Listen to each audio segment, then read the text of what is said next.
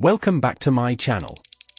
Folks, this is the quickest and easiest method to upgrade to the latest version of Windows 11, version 25H2. If Windows Update isn't showing the latest version in the update list and you don't want to wait, this method will save you time. Even though this is mainly for supported hardware, I believe it also works on unsupported systems too. I'll post another video about that later. As you can see, my system is currently running Windows 11, version 24H2. This method is by far the easiest, so make sure you first check for updates, install all available updates, and reboot your PC if necessary.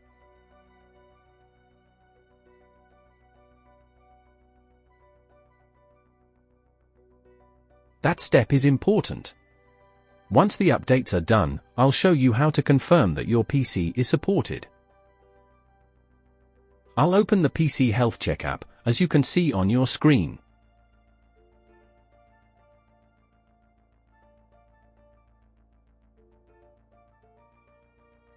Now, I'm going to open Google Chrome and paste a link, which is a direct download link for the latest Windows 11 25H2 update.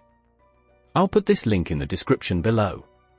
You simply download this small KB file and run it.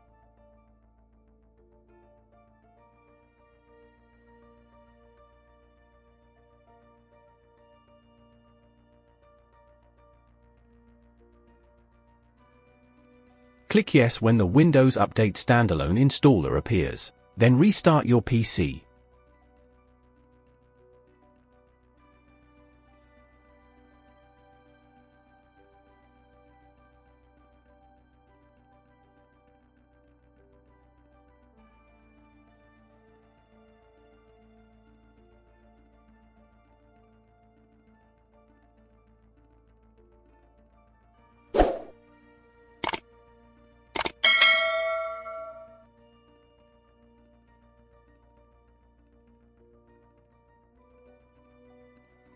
After the restart, go to Settings, System Layout.